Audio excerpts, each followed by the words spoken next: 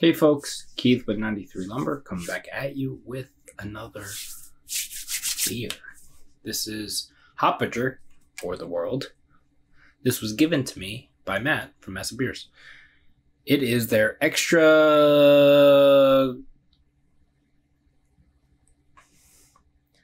Giardiniera. I don't know how to say that. I'm trying really hard not to look at the tasting notes. I do not know what the tasting notes are as of right now because I have not looked at them. This is a Citra, Dorado, and Mosaic-Hopped Triple India Pale Ale. 10% alcohol by volume. He gave me 5 cans, 4 different beers, and I am doing these by how oldest to newest. So this is the second one I'm doing, and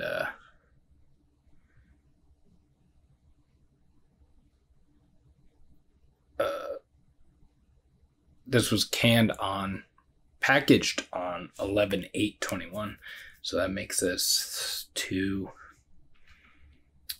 weeks oldish. It says welcome to something that starts with a G and ends in an Ardsville,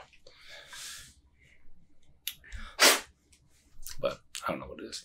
I also have proper glassware thanks to Matt as well, so thank you, Matt, for all the things.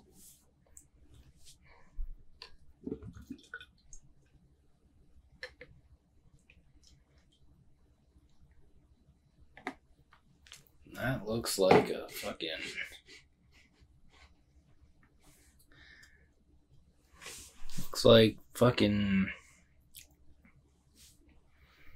butternut squash soup, kind of.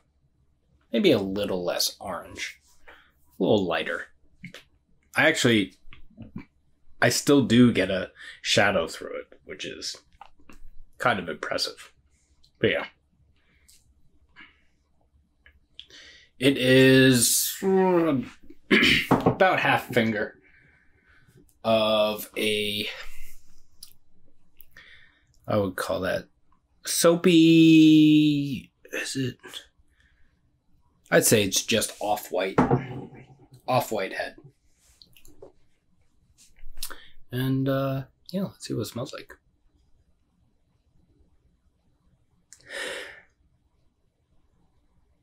Smells very green.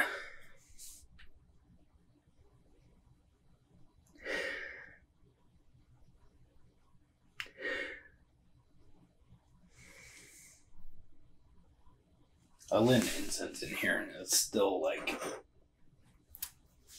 in the air.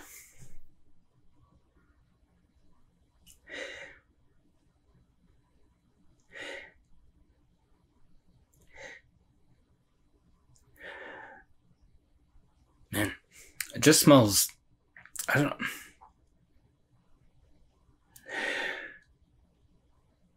Like, to me, it kind of just comes off like generic IPA kind of thing. Like, it does smell a little bit heftier than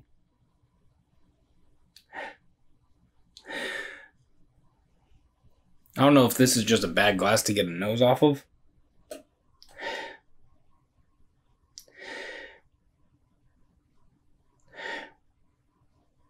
Because, what, citrus, maybe some stone fruit in there, maybe. But yeah, just smells green in like I don't know. I don't even know. I'm just gonna see what it tastes like. Thank you, Matt. Cheers.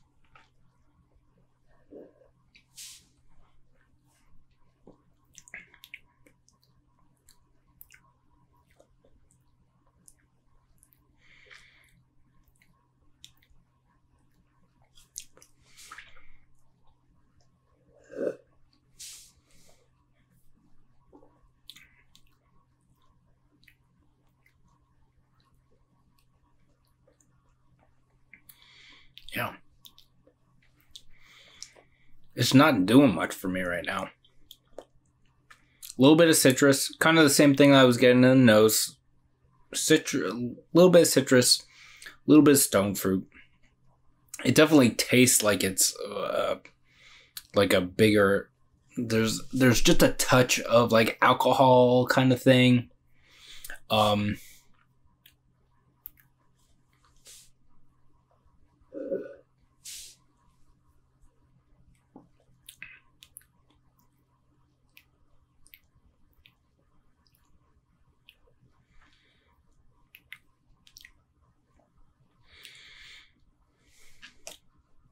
Definitely has a little bit of that like green, like dry hopped, chalky kind of thing.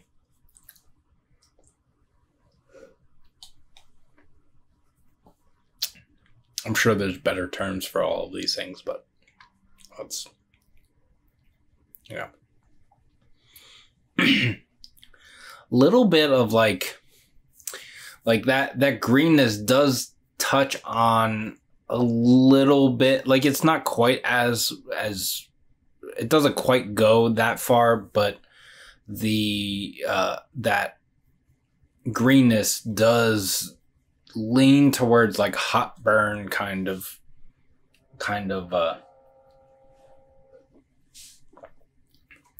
greenness.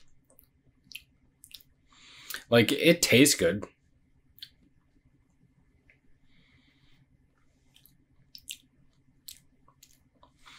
I don't know if just some of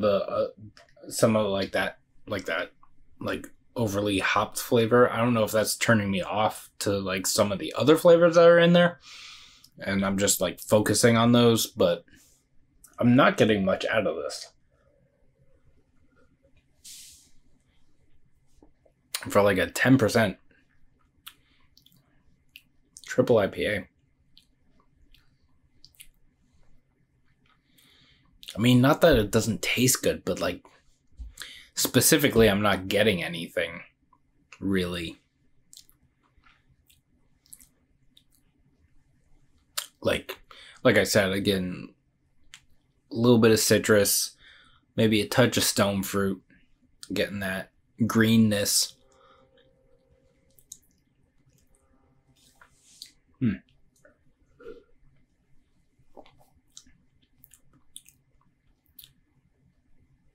And also, I was also kind of looking forward to this because I think it was a triple IPA. There was a triple IPA I had from Hop Butcher, and it was awesome. I mean, I don't have much Hop Butcher. Like the only Hop Butcher I get is from Matt or Kyle from No Hype. Gave me some Hop Butcher one time, and I might have gotten some from some other people, but I don't have much, but like, or I feel like saying I don't have much is a weird way to say it, but that's just my brain being weird. Yeah, so I don't get much Hop Butcher, and I remember, I don't know if he gave me a can or if we shared it, but there was I'm pretty sure it was a triple IPA. This was probably a few years ago. Or what it was like 3 or 4 years ago, probably at this point. And yeah, it was one of my favorite Hop Butcher beers.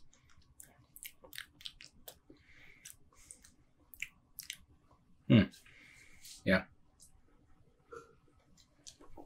For me, this just tastes like a generic kind of triple IPA.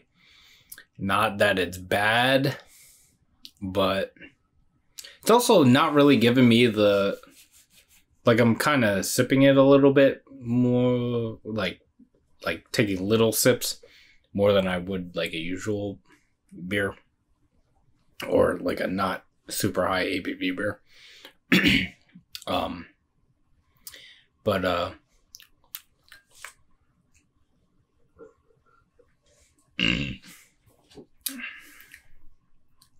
I'm mad that it doesn't taste like peppers and carrots and celery and onion and garlic, and oh, there's an olive here. I'm glad it doesn't taste like olives. Is that cauliflower up there?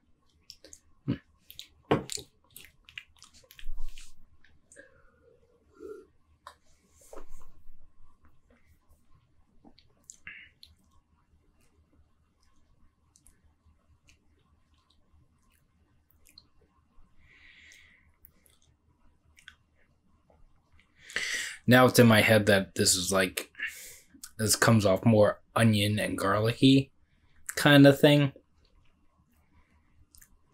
But I don't think so. So I'm gonna look at the tasting notes now.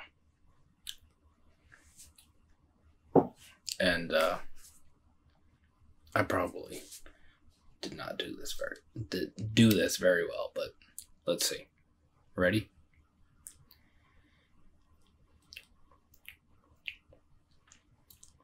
Bright citrus, sweet tropical, vibrant pine.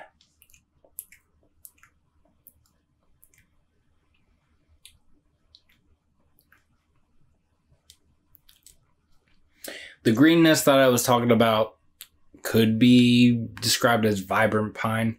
I'm not really getting much tropical.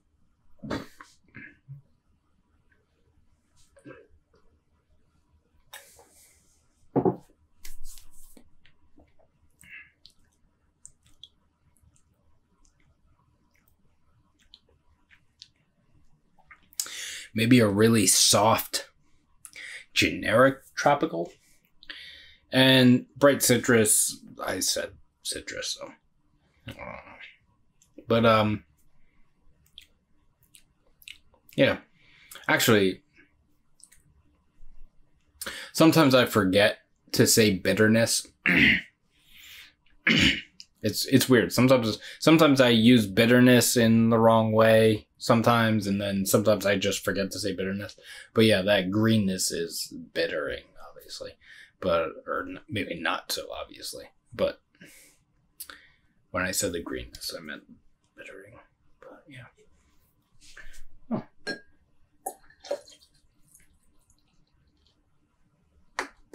Yeah. I don't know. It's good. I do not have no qualms about calling this a good beer. I mean, obviously, I don't drink stuff like this so much anymore. But, yeah, it's nice to have it. Yeah.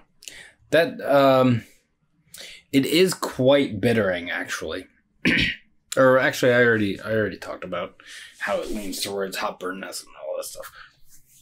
So, yeah, this beer has hit me a little bit already. So I'm gonna call it there. Yeah. So thank you, Matt, for the glass and the beers.